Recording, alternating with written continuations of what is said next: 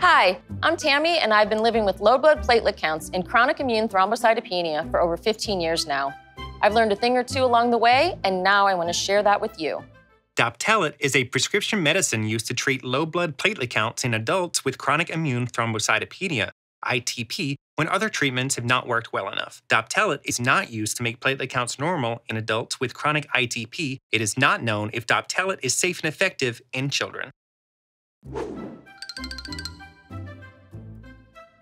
Please welcome Dr. Leila Van Doorn, who is going to share her best pieces of advice when it comes to exploring treatment options. Thank you for having me, Tammy. I'm Dr. Van Doorn, and I have some advice to share with you today. First, patients should understand that not every medication will work for them, or that some medications may work for a while and then stop working. The best thing that you can do is talk to your doctor if you're dissatisfied with treatment, whatever the reason may be. Definitely. I agree, Dr. Van Doorn.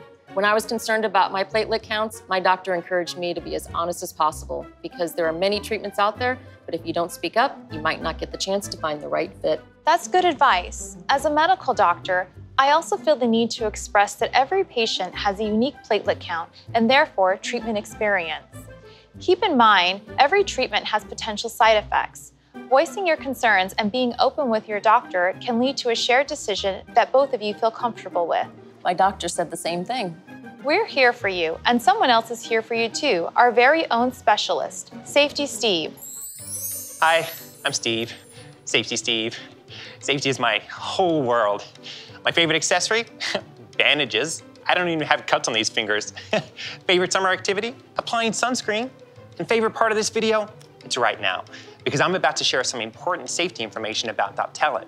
Doptelet doesn't make platelet counts normal and may cause serious side effects, including blood clots, which may be an increased risk for people with chronic ITP and certain blood clotting conditions. Thank you, Steve. For my last tip, only you know what kind of treatments will fit best into your day-to-day life and which ones might not, which is why it's important to have shared decision-making between you and your healthcare provider. That is some great advice. Seeking out patient resources and educating myself also helped me prepare for and feel more confident going into discussions with my doctor. Remember to screenshot these tips for reference later. Now stay tuned for some important safety information.